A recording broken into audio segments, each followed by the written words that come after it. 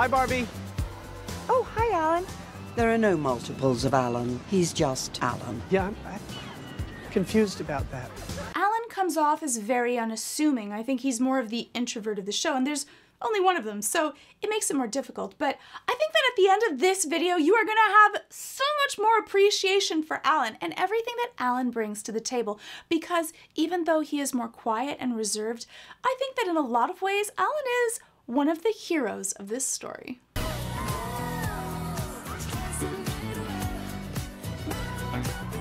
can tell that Allan is more introverted. He's quiet and reserved, but he doesn't have social anxiety. He's able to dance. He dances to his own drum. He doesn't have to follow everyone else, and he just enjoys himself. I think that Allan isn't always noticed because he's more quiet. The difference between social anxiety and introversion and extroversion. So social anxiety means that you want to do more, but your fear of judgment is going to hold you back, so you're not going to do it. Versus introversion, meaning that hanging around with people all the time actually causes you to lose energy. You feel drained, not because you feel worried or you feel fear or you're fearing that you're going to be judged for something, but because that's not really your natural state. You don't feel like always talking, always chatting, having to be always on. So hanging out with a whole bunch of people, you actually feel a little bit more exhausted, and you might even need to take a break. And extroverts gain energy from being around people. They feed off of the energy in the room.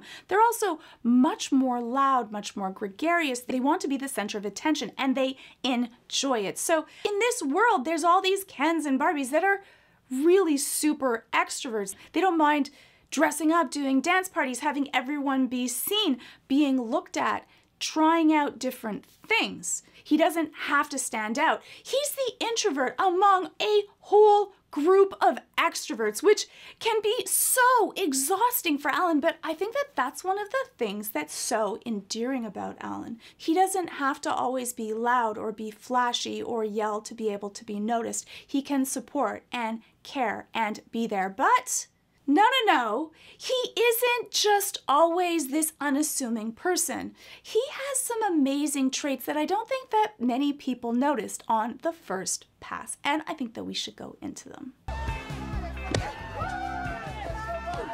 Great cheer, Kens. And the wonderful thing about people that are more introverted is that they share something. It's often that genuine thought, that support, that they can be there to be able to help others, to be able to be a part of something, and that they enjoy that.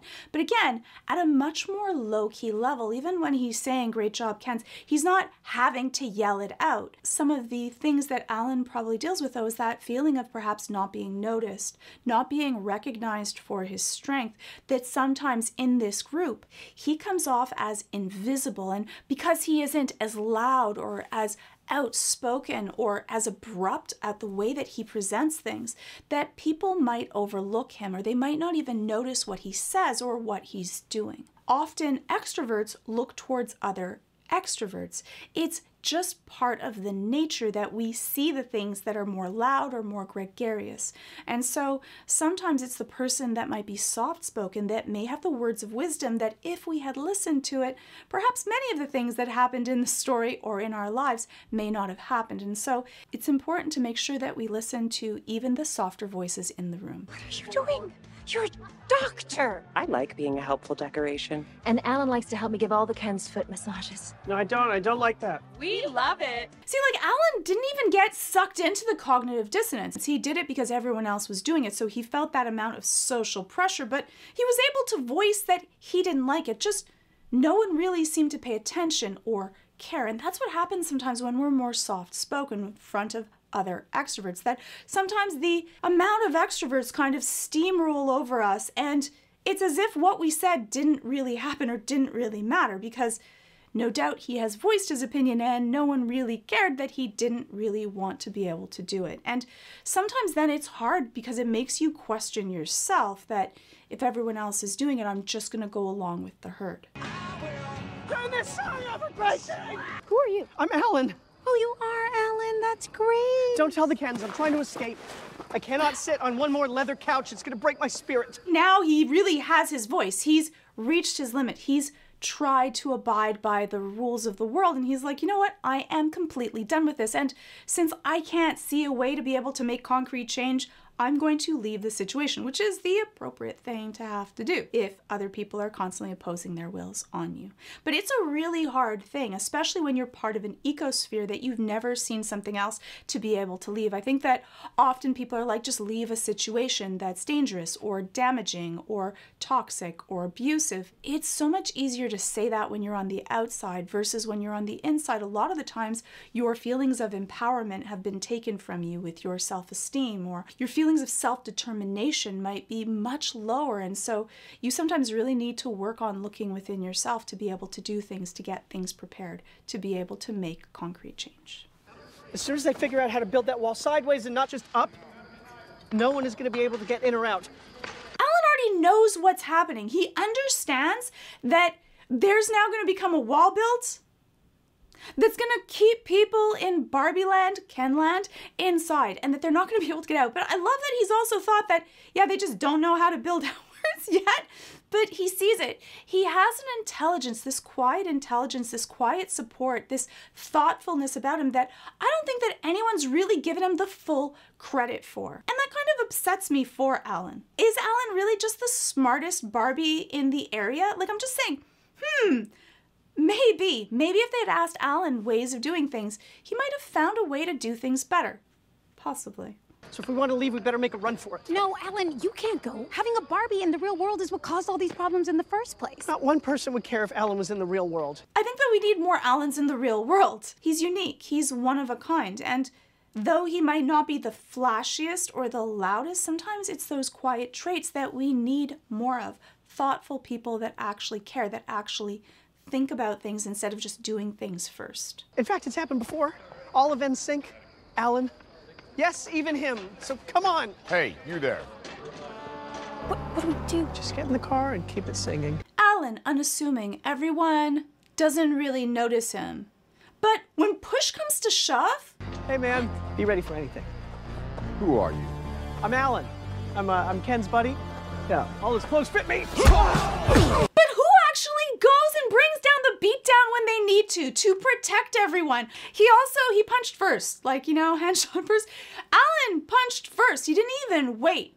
He was there to protect them, to make sure that they could get away. What happened when Ken was in the situation with Barbie, who he absolutely loves, was being attacked? What do I do? Do I follow Barbie into that scary unmarked black truck car? A truck car I'd like to have, actually. You're right. She's fine. He thought about the car and himself and how dangerous it was. But who fights and protects? Allan does. How many people does he fight? Get in the car.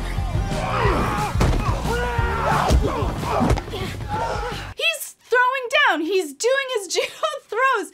The one that's actually the fighter out of all of them. And he's not fighting like all the Kens did, which was kind of like faux fighting and kind of more dancing and it's theatrical.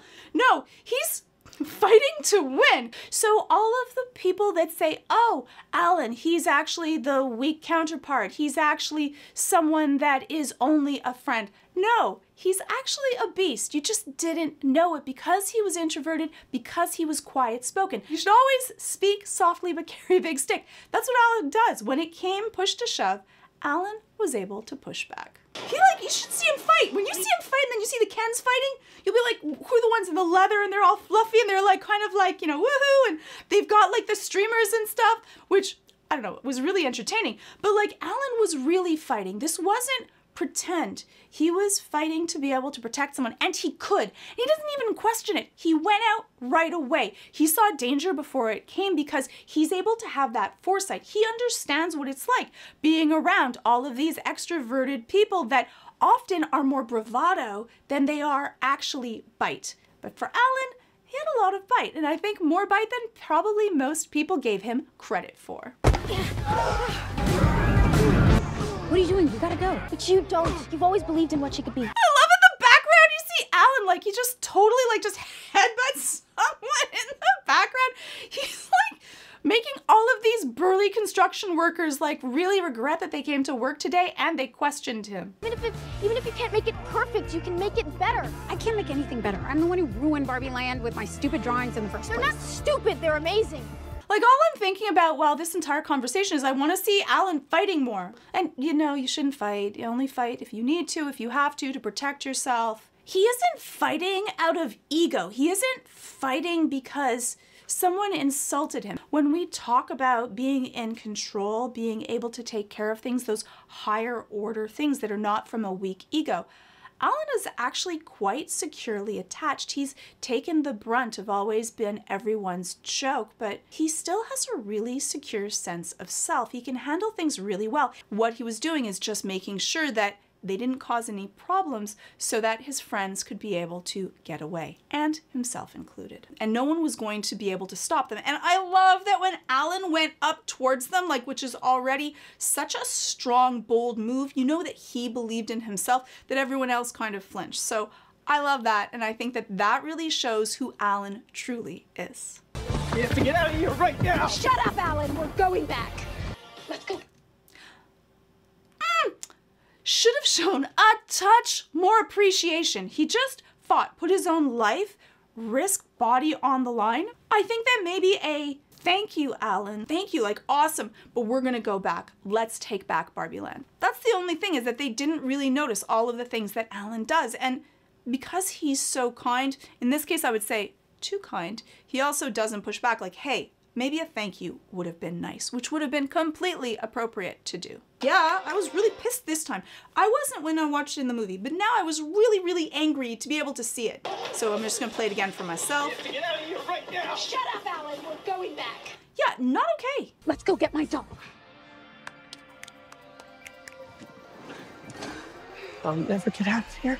I know the distress of him having to go back, but also I think it was a little bit of not being seen again, not being appreciated for what he just put on the line.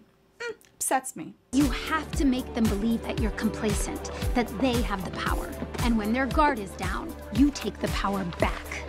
I also love that Allan is a team player. He is there, he is your backup. He's going to do the things that need to get done. Here he is, he's dressed all in pink, he has the glasses. Like, he enjoys being a part of the team, and it's so important. We often talk about being the leader, being the star, trying to, you know, reach your potential, but we need to have team members to be able to make things happen, people that you can actually rely on, people that you can trust.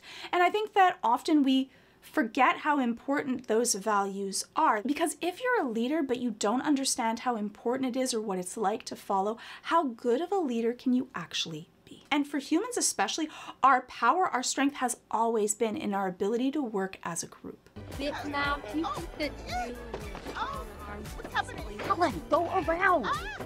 He can be a real boss about things. He can really take care of things. Here he is not being able to, like, get over the fence and not really sure what to do, and he still follows it. And sometimes that's the thing, is that people that you may not even know that you expect understands everything, that always feels cool under pressure, that sometimes we still have all of these different insecurities, these things that we don't believe about ourselves. Like, I just watched Allan do all kinds of, like, kicks. I think that one was like a jumping, flying side kick.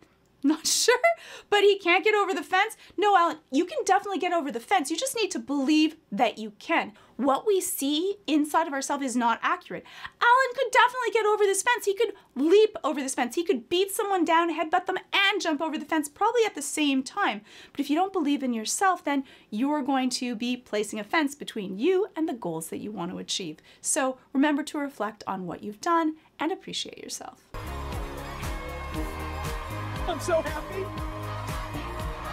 I love that. I love when people can genuinely celebrate someone else's victory or someone else's success, that there's no spite or jealousy in them. So unappreciated, people that really are happy for you. Like, you know, so many people that when you have a victory, you have a success, you're doing well, they're happy for you, but underneath that, they're actually spiteful or jealous or resentful of that. Wish ill upon you, perhaps even. But for Allan, you can tell he's really happy that Barbie's got back Barbie Land. He's not even thinking about what will he get in this.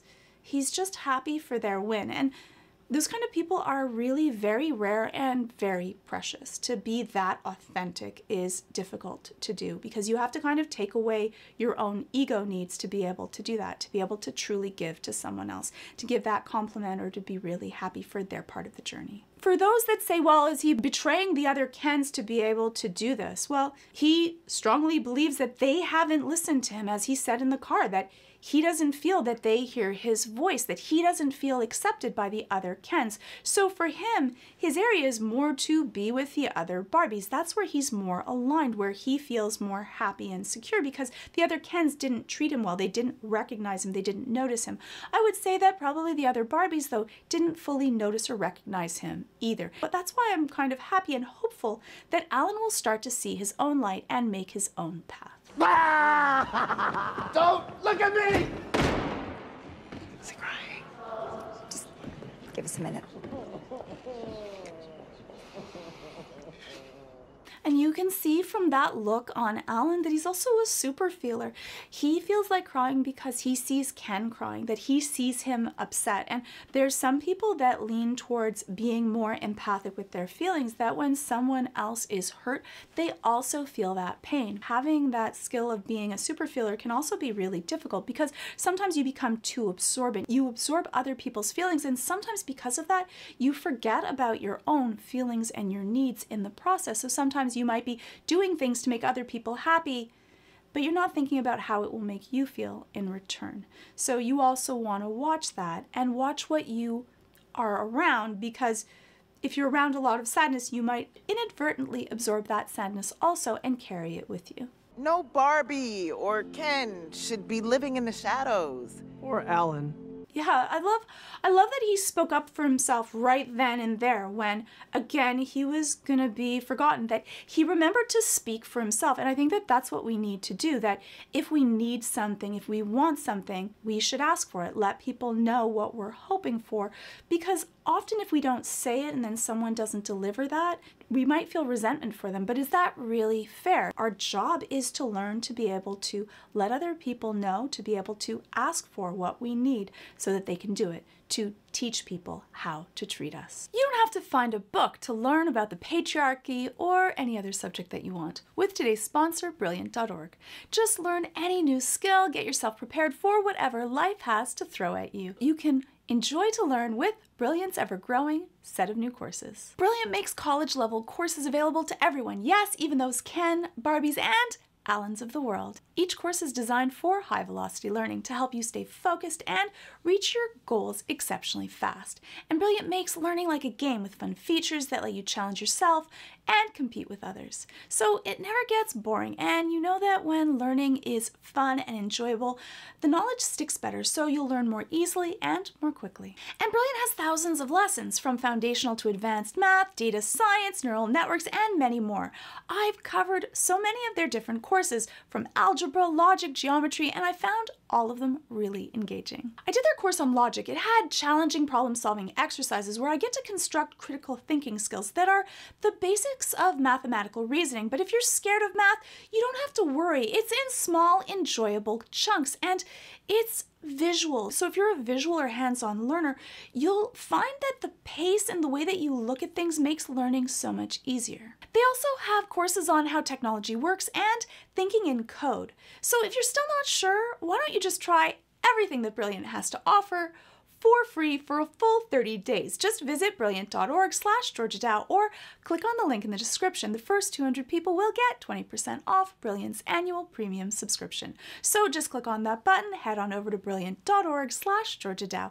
Clicking on that button really does help out this channel, and hopefully I'll see you in the next video. So this is my video on Allan. You can let me know your Allan thoughts. It was a requested video, so hopefully you enjoy it. You can let me know in the comments below.